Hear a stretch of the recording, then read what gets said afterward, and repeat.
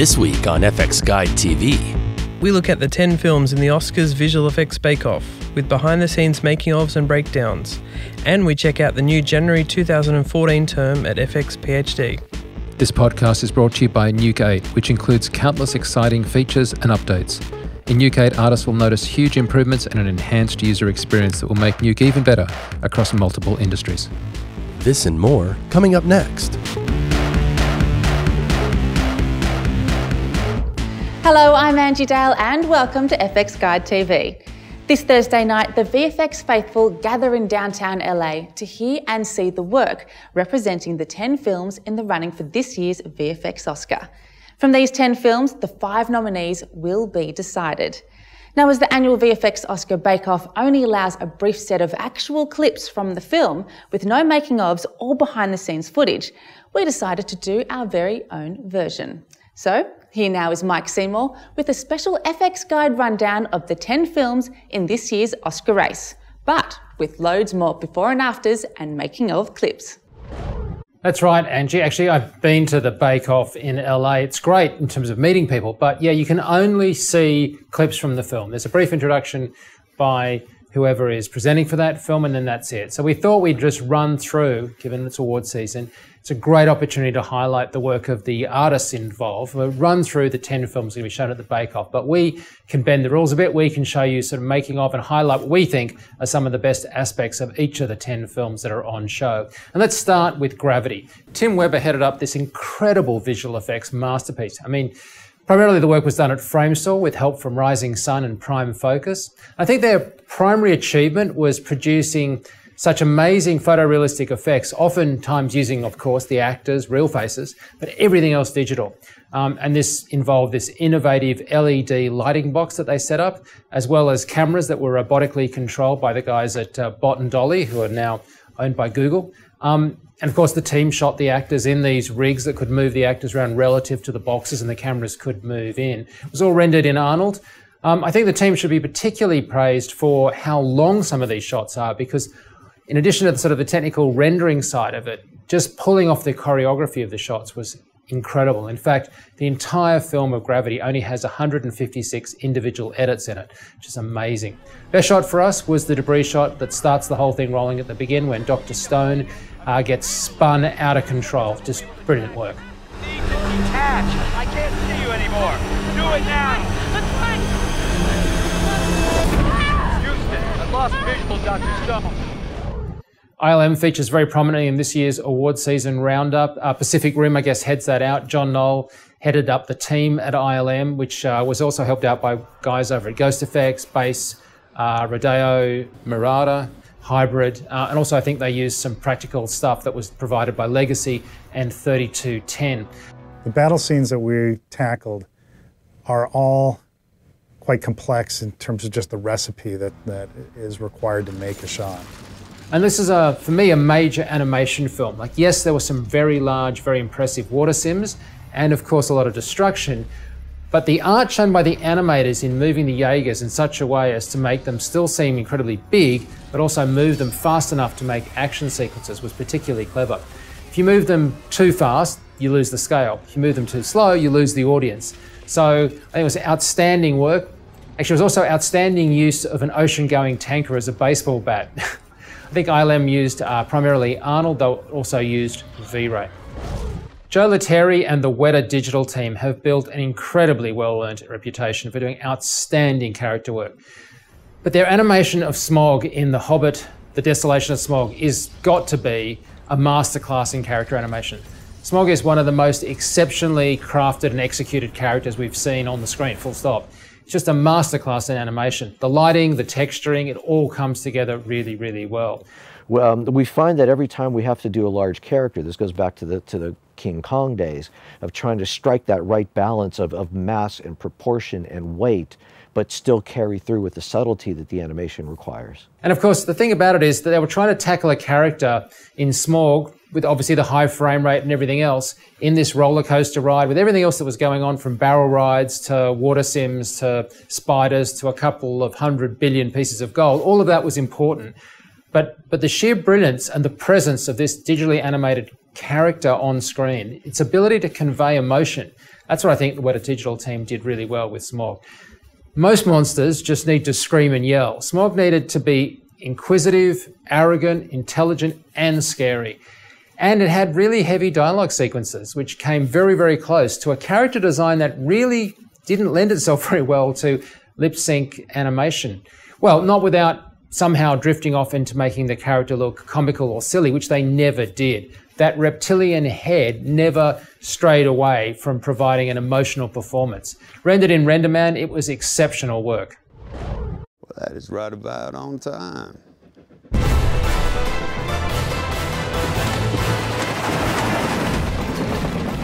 The Lone Ranger is a fun Saturday morning adventure film with ILM's digital environments once again providing a great stage for some brilliant on-screen visual effects.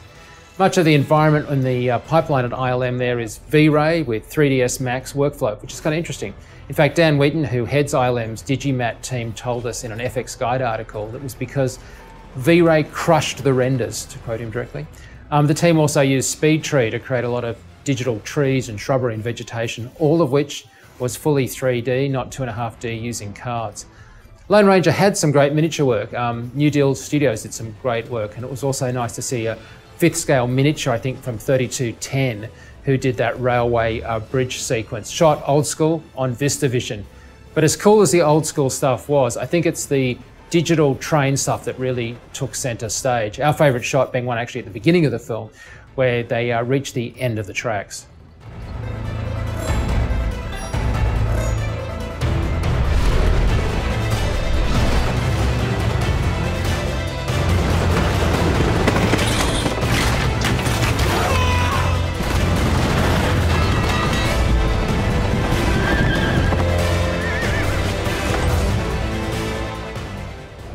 For World War Z, Scott Farrar stepped in to work mainly with the UK effects companies MPC and CineSight to deliver a film that really beat all expectations. It was dramatic, scary, engaged with an audience, and also provided some of the largest crowd sims we actually saw. The zombie crowd sequences were primarily provided by MPC, which used its proprietary Alice toolset, as well as rigid body solver Pappy, which allowed for some really cool ragdoll sims. CineSight provided the truck crash and a load of other zombies running around the place. And we want to do a particular shout out to the onset and prop scanning teams of companies like 2H3D and 4D Max. These scanning teams basically have been popping up a lot this year. They provide really good, clean scans and huge data sets for a variety of projects. With their dedicated teams and their very good scanning stations, they provided hundreds of models and effects to the companies that were doing all of the zombies. And really, as a set of companies, seemed to come into their own right this year. We also want to do a shout out to the stereo conversion team at CineSight and Prime Focus. Our favourite shot was, of course, the attack on the wall.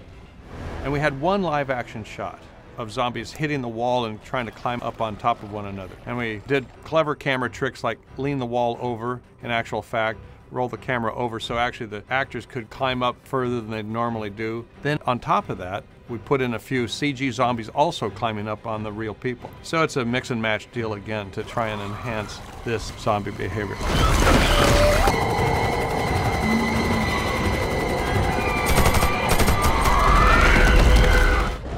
Image Engine really excelled this year with building on their earlier work in District 9 to deliver not only drones but incredible environment and space shots for director Neil Blomkamp in Elysium.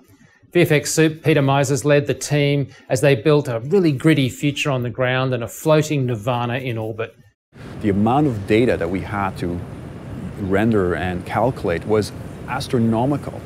And yes, you use all the tricks in the book, but the complexity of transparent glass, GI reflections, the ray tracing component was astronomical. Image Engine were helped out by Weta Workshop, who did that great Hulk suit, Whiskey Tree, Method Studios, ILM, The Embassy, MPC, Kerner Optical, and Masters FX. Those grand shots of Elysium were really a high watermark for the Arnold renderer, just gorgeous shots in space. And of course, the Image Engine team did a great job with their use of practical stand-ins for everything from mocap actors standing in for robots, helicopters standing in for spaceships, and some really great 3210, well, Kerner optical work for the practical crash of the Raven on Elysium, one of our favourite sequences. Iron Man 3 raised an already really high bar on flying suited superheroes. This film seemed to be a really great collaboration between a ton of facilities such as Digital Domain, Weta Digital, Framestore, Scanline, Trickster, Fuel VFX, Luma Pictures and Method Studios. While the practical falling Air Force One sequence proved to be really successful and a lot of fun, for us it was the end destruction sequence with the multiple suits and the game of musical chairs that was really technically impressive. Weta delivered both a ton of different flying Iron Man suits and a really large complex environment, which along with Guy Pearce's face, they all blew up. Chris Townsend did a stellar job producing a really consistent and interesting VFX film.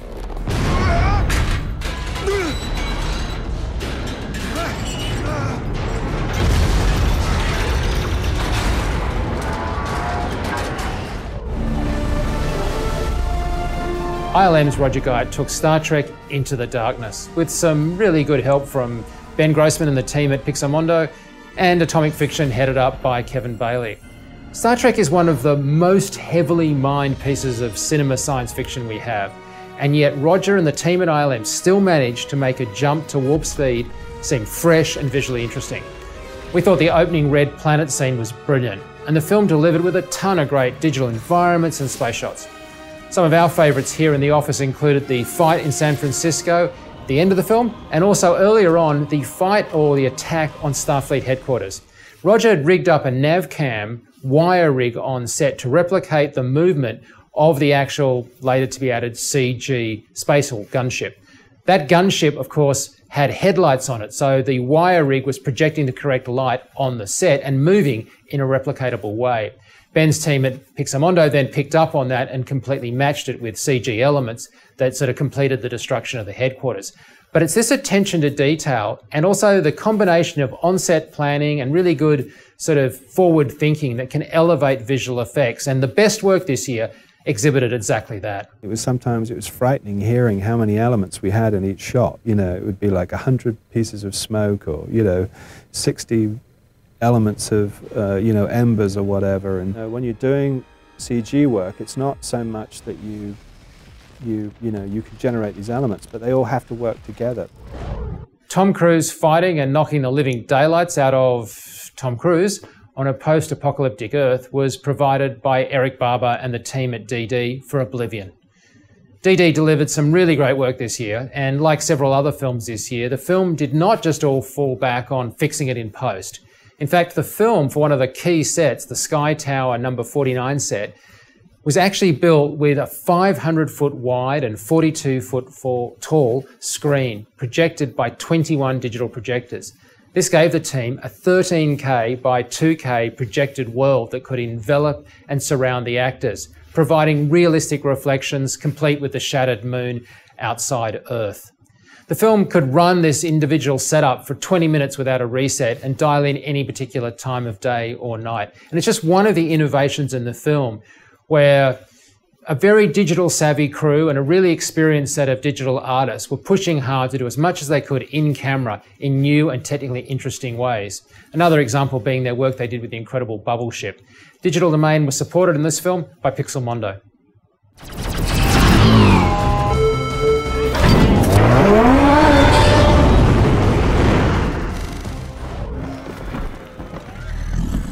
Hello?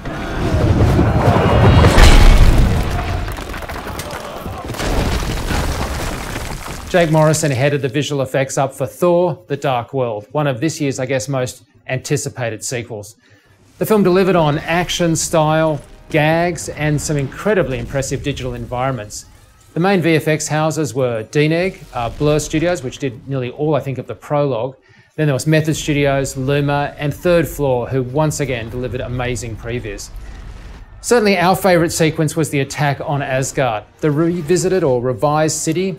I think it was just much more believable. Certainly better textured, really well lit, and generally a lot more detail than we ever saw before, which was great because it needed to stand up to it in this attack sequence. And it needed to contrast really nicely, as it did, with those amazing Icelandic and Norwegian locations in the rest of the film. Well done.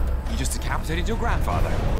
Well, that's the rundown of the 10 films that you'll be able to have a look at if you are turning up to the Bake Off in LA on Thursday night. If you can, don't forget to go to the bar beforehand. But if you can't make it, hopefully we've given you a taste of those 10 films that are in contention for those 5 coveted spots as being this year's nominees for Best Visual Effects. Of course, someone's going to win and they'll deserve it, but getting into this group is an amazing accomplishment. And of course, it's all voted by peers at this point, so it really means an enormous amount. There are some really good films that didn't actually even make it into the top 10 that we could, I guess, cover. That's just how strong it was this year. There's just a really great set of visual effects films out there with terrific artistry from just so many of you around the world. Well, back to you in the studio, and though, of course, you guys will see me in a second in our preview of the upcoming term at fxphd. Thanks, Mike, and congrats to all the teams who worked on all 10 films. Great work, guys. Switching gears now, or maybe not, if you would like to one day work on an Oscar-nominated film yourself, but you're not quite there yet, then here's a rundown of the new VFX courses at fxphd for the January term, which has just started. Hi, and welcome to the January 2014 term overview video. I'm John Montgomery, one of the co-founders of fxphd. We'll be hearing from Mike Seymour and Sydney in just a bit. Before we get started, I just want to talk about this video. It's a chance for us to focus on the new courses at fxphd. The professors do a recording and talk about what they've got planned for the term. But in addition to these new courses, we have a slate of well over 100 other courses on offer. We've got a new 300 level course being taught by Russell Dodgson. He's an fxphd member favorite prof. And we've also got a 200 level intermediate base course being taught by Daniel Smith, focusing on his favorite subjects, nuke and zombies. Let's hear from both of them what they've got planned for the term. Hey everybody, and welcome to this new term of fxphd and this intro to Nuke 308. Now, as a nice coincidence, this term is first running right after the release of Nuke 8. So as a byproduct of that, we have a nice range of new tools and features to play with. This term, we're going to start out with this 4K F65 aerial footage, and it's a bit wobbly and it's not an ideal plate. Now, in a parallel Houdini 209 course, Jens is going to be crashing a plane onto this airfield. So our job for the first part of the term is to take this plate and turn it into something useful. We're going to be tracking it, scaling it, 3D stabilizing, and then reprojecting the plate to make a nice new sequence.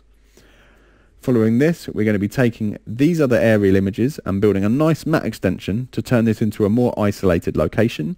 We will then reproject all of that footage and generate a final backplate asset to hand off to that Houdini course. Also this term, we're going to be getting deep into some of Nuke's more advanced 3D tools and focusing on a variety of subjects, one of which is point cloud generation. We're going to be looking at different ways of acquiring these point clouds, whether it be from LiDAR scans, perhaps from third-party 3D photogrammetry software, or using Nuke's own point cloud generator in tandem with its new still solver inside the 3D camera tracker. We're then going to look at how we can use those to assist our workflow. It's going to be an exciting term with some interesting challenges and hopefully some new challenges that come up along the way. So sign up, get stuck into it, and I look forward to seeing you all in the forums. Hi, I'm Daniel Smith for fxphd, and this is Nuke 224 Zombie Panic. We're working on a short film called Zombie Pandemic, and we're going to be shooting with the Red Scarlet today, and we're going to have a lot of great fun learning the ins and outs of how to work on set, to acquire lens distortion data, how to track, how to get effective parallax into your shots so you can track them. We're also big on this course is we're going to focus on the latest release from the Foundry of Nuke 8. Nuke 8 has some really great tools for 3D tracking, and they also upgraded the model builder tool, and we're going to be reconstructing this environment in Nuke so we can use it for reflections and ambient light. We're going to focus on two amazing visual effect shots. The first one is called the decapitation. We're going to take an actor and we're going to slice him with a katana, and we're going to remove his head, and we're going to use photogrammetry, we're going to use CGI and image-based lighting to reconstruct the head that's going to fall off. And we're going to use two-dimensional blood elements to create spurts and splatters. Next, we're going to create a crawling torso of a zombie that is crawling along the ground but has no lower half. We're going to use a bunch of different techniques to pull that shot off. We're also going to use extensive clean plating. We're going to be using CGI projections in both Maya and Nuke. We're also going to be capturing image-based lighting spheres. All in all, this is going to be a great course. Thanks, guys. And as John said, we're focusing on trying to put that FX heavily into the fxphd, and nothing does that more than a good Houdini course. And we have a great Houdini 209 course for you this term by Jens Martensen. Jens is a great TD. He's actually working at Framestore at the moment. Before that, he was at DNEG. He worked on films like Fast and Furious, Rush, Godzilla. And he's going to be looking at a lot of the new features that are in Houdini 13. Welcome to fxphd and this Houdini course. My name is Jens Martensen. I'm going to take you through the process of making a fully rigged dynamic object and do all kinds of simulation on it. At the end of this course, you will be able to understand and do simulations the way I've done it for the last couple of years, involving rigid body dynamics, fire, smoke, and general debris simulations. SideFX has updated Houdini to version 13, so we will have a quick look at how the new features will help us do things more efficient and therefore iterate more times to get the final shot. We will do a proper shot towards the end of this course. We will have a backplate model and a match move camera. So, sign up and see you later. This term we're really excited to have the second in what we hope will be a continuing curriculum in digital map painting.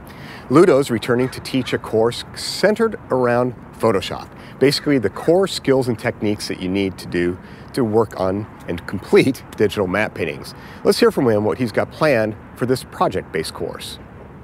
Hey guys, I'm Ludo Yoshem and I'm going to be your instructor for the new term dedicated to digital matte painting on fxphd. In this term we're going to go through different techniques dedicated to matte painting to try to explain everything about the grading, the use of the brushes, the clone tools, the transform, and all the basic techniques that everyone who wants to do some matte painting should know. Let's go quickly through the different images that we're going to use during this term. On this one, we're going to try to explain all the tools related to cloning, cleanup, transform, and grading. Then we're going to go on this one and we try to work on a day to night. We're going to transform this picture like if it was shot during the night, and we're going to turn a few lights on and see how it can reflect the lights on the trees. Then we're going to move here and try to extend a little bit the amount of snow that we have in the streets. For this one, it's going to be trying to transform this place, which is quite clean, quite nice, into something that would have been abandoned for years. So it means that we want to see some trashes, some broken pieces, some graffitis, transforming this nice place into something old and abandoned. And then we're going to move on to this image, which is going to be our final project. And we're going to try to merge all the different techniques that we're going to learn during the term on this one by doing first a day to night for this. So transforming this at night, turn a few lights on, and on the top of that we're gonna add some snow. So we're gonna do a summer to winter and a day to night on this image. And joining us for 303 Advanced Color Theory is our good friend Charles Poynton. Welcome back. Thank you very much. So it's been what, 2 years since you taught? 2 years exactly. And well, your courses are always very, very popular. What's going to be in this new course? We'll cover a bunch of new material. There's been ACES obviously developing over the last couple of years, so we'll do the update on ACES. Let me check my list and see what else we've got that's new. We've got some discussion about the spectral details of both acquisition and display. Right. So I know that you did a bunch of experimentation with different light sources and different cameras, looking at the color mismatches. Yeah, we basically did a class in background a few terms ago, and we'll actually give you a link to that in the course. But yes, we were looking at those incredible differences in the spectral frequency response, different lights, just causing very different effects, yet both are theoretically set to, say, tungsten or daylight. So I'd love to have a discussion about that in deep technical terms about what's going on underneath. But that spectral response stuff pushes right through to DCP and stuff, as sort of at the other end of the spectrum, doesn't it? It matters in both places. It matters both at acquisition in terms of how the camera senses color, but it also matters at exhibition in terms of how our eyes sense color from display devices with different properties. Right, and OLEDs are being a particularly good example. OLED at the back end is a very good example of that, and there's emerging laser projector technology that will also have effects there. So we'll talk about those things at the back end at exhibition. We'll also talk in some detail about what's going on spectrally at acquisition. Yeah, we've covered a little bit of the spectral acquisition stuff, but as it pertains to like DCP and stuff, I think that's really, really important. We'll do both. Of course, the other thing we want to really highlight is this is a 300 level course, so Charles is obviously very qualified to give us that, but it's great to be able to dig into these things in some real depth. We will do. Now, we're keen for you to sort of give us feedback throughout the term and feed stuff in. And I also should sort of let you on a bit of a secret. Charles is just finishing his doctorate right now, and you're going to actually publish some of your research in this very course. I will do. I've done a lot of research on what amounts to the visual theory underneath the ACES pipeline. And so I've got some research results, a couple of which have been submitted and one has been accepted for publication in research journals. I'd like to hand those over to you and the guys and share those research results. So if somebody is watching and they have seen, say, your 301 course, is this just a repeat or is it new material? There will be plenty of new material. I mean, I think that nothing in 301 has become obsolete, but the world has changed in the last 2 years. And so there will be plenty of new material. Brilliant. Welcome to Real World Lighting and Rendering in Arnold. This 200 level course is ideal for anyone interested in learning one of the hottest renderers around today. Our course begins with a brief overview of Arnold's history, an introduction to physically based rendering, and the correct use of linear color workflow in the application. After an initial mini project designed to get everyone up and running, we'll dive straight into the specifics of render settings.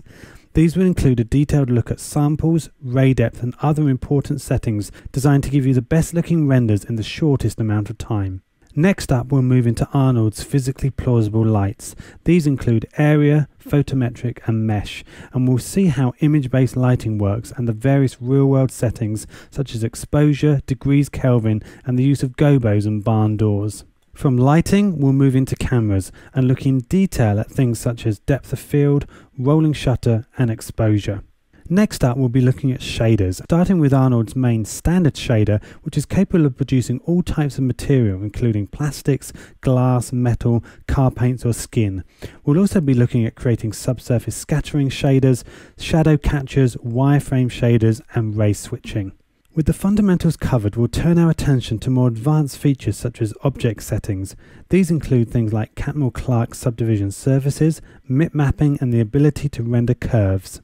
We'll then be looking at AOVs or arbitrary output variables, including all the passes needed to rebuild the beauty, and we'll be looking at various utility passes including motion vector, normal point and the new deep image data output. The remaining few classes of the course will cover such things as particles, volume fluids, hair and fur, stand-ins, environmental fog and atmospheric volume scattering. Our last week will look at some of the more technical features such as Make TX, command line batch rendering, AS files, Kik and the importance of the log files. Now, if you're still unsure whether this course is for you, just have a look at this year's list of films for the VFX Oscar Bake-Off. Arnold has been used on 7 out of the 10 potential nominees. This is the time to get on board, and this is the course for your ticket into the world of Arnold. So we've got a killer 300 level based new course. We've got the 200 course focused on zombies, digital matte painting, and the sexiest course of all, the pack shot. Now, of course, that's certainly not sexy, but the reality is it's commerce, right, in our job. And over the years, I've had to do a ton of product shot replacements, fixes, or total creation from scratch. And that's where this course comes in. P. Harwig returns to show you various ways in which you can create really great pack shots to make your clients happy. Hello out there. Welcome to the fxphd lighting and rendering pack shots course. In this course, we will be building a handful of these pack shots using a host of different softwares, Maya, V-Ray, Nuke, PF Track, and Photoshop. we'll be discovering or looking at different ways of lighting pack shots. We'll be working with some simple boxes, like box products, and we'll be rendering some electronic gadgets just to have all these nice different features that these things seem to have these days. We'll be working with replacing a pack in a piece of shot footage. And then we'll, of course, look into what's important when you do a pack shot. Make sure that your client's colors stay true to the colors on their products. If your client decides that the shot looks fine, but it would be awesome if, say, you could change the label. So we're definitely going to be looking at that too. And of course, we will end up with a class or two going through nice little tips and tricks and things we can do, adding dust and volumetrics and all those little things that really sell the shot. I know pack shots sound probably a little bit boring. It's not spaceships, not explosions, but it is a very big part of what we do as 3D artists. I really hope to see you in this class and that we'll have a lot of fun. That's it for me. And now to Mari, where we have two courses, a 100-level course by Brittany Drew and a 200-level course by Mickey Rogers. Now, these both focus on Mari, of course, at different levels. Mari is such a key tool for painting and texturing these days. We're really keen to have these, both introductory level course and a 200-level course. Brittany will take you through what makes Mari so good, and especially its connections to things like Photoshop and other applications. While Mickey is going to look at the latest version, and an important point I know for many of you is that now with Mari at version 2.5, you can actually run Mari on a Mac, as you'll hear the guys explain. Hello everyone, and welcome to Mari 102, Introduction to Mari. I'm Brittany Drew, and I'll be your instructor for this course. In this course, we'll be exploring the awesome flexible power that is the robust Mari software. We address using Mari in your texture painting workflow, including using it in conjunction with other software, such as Maya, Mudbox, and Photoshop. Using the latest version of 2.5, you'll be able to work within the layer system you know, like from Photoshop, within 3D space. We also cover essential texturing techniques to get the artist up and running with Mari in no time.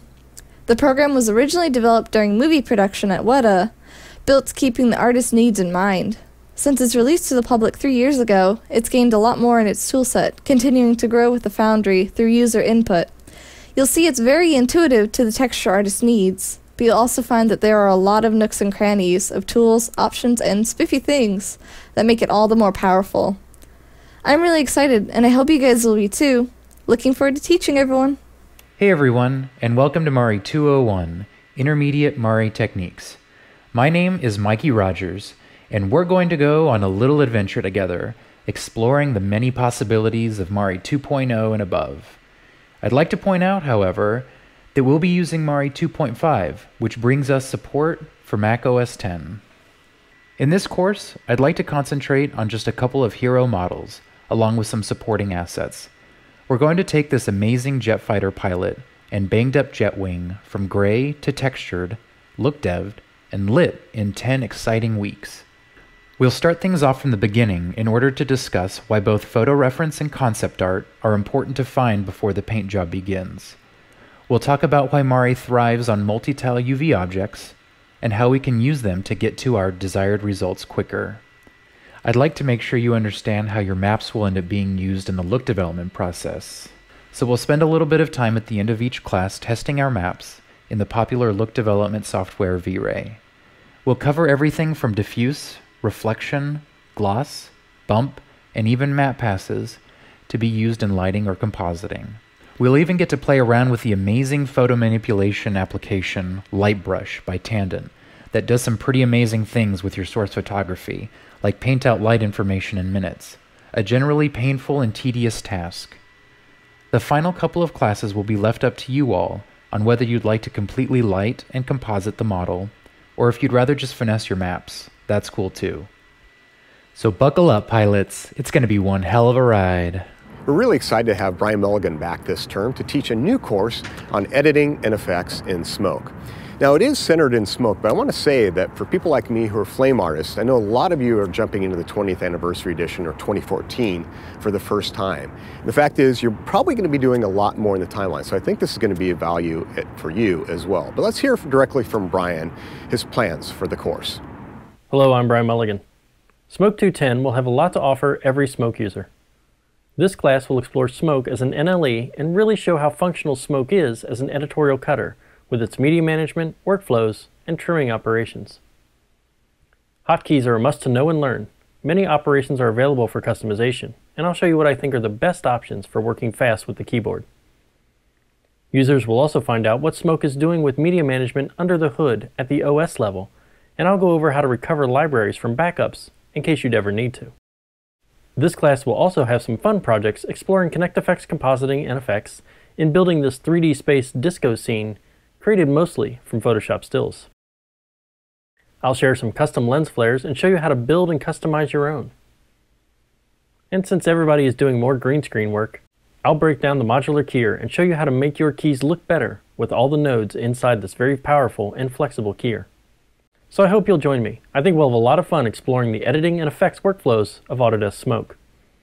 If you're a Flame user, new to the 2013 Anniversary Edition or 2014 workflows with the timeline and editing, I think there's a lot you'll get out of this course as well. I'll see you in class. And now to Previs. We have a UNR 201 course, which is Gorilla Previs, and it actually builds and picks up directly on the previous 101 course.